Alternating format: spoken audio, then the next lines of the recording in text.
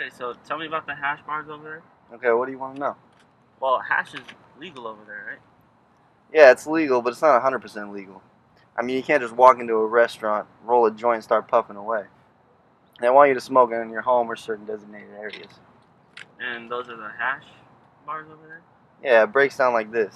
Okay, it's legal to buy it, it's legal to own it, and if you're the proprietor of a hash bar, it's legal to sell it. It's legal to carry it, but it doesn't matter, because get a load of this. Alright, if you get stopped by a cop in Amsterdam, it's illegal for them to search you. I mean, that's a right that cops in Amsterdam don't have. Oh man, I'm going, that's all there is to it. I am going right now. I know, you would dig it the most. But you know what the funniest thing about Europe is? What? It's the little differences. A lot of the same stuff we got out here, they got there, but they're a little different. Example.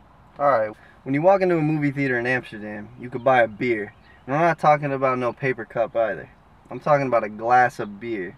And in Paris, you can buy a beer at McDonald's. You know what they call a quarter pounder with cheese in Paris? They don't call it a quarter pounder with cheese? Nah, they have the metric system there. They wouldn't know what a quarter pounder is. So what do they call it? They call it a Royale with cheese. A Royale with cheese. What do they call a Big Mac?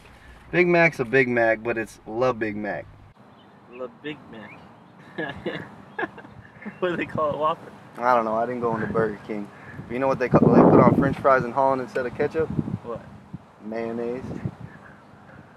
Ooh. I seen them do it, man. They drown them in it. God dang.